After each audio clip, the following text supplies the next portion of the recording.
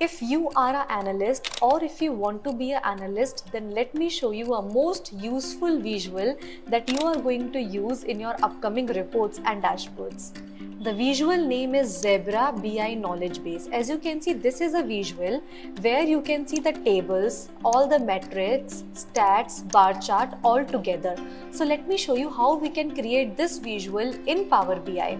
So for that, you need to go to Power BI Visuals and you need to click on Zebra BI Tables. If you click on this particular visual, you can click on Add and automatically this visual will be added in your Power BI interface. So once the visual will going to add, what you need to do is you need to click on this visual because it will automatically come in your Power BI interface. So this is a data I have already imported. I will just check mark category and I will check mark sales amount. So you see that automatically this visual created. Let me select payment type. So automatically see this visual changed. Now I will select one more thing, net sales.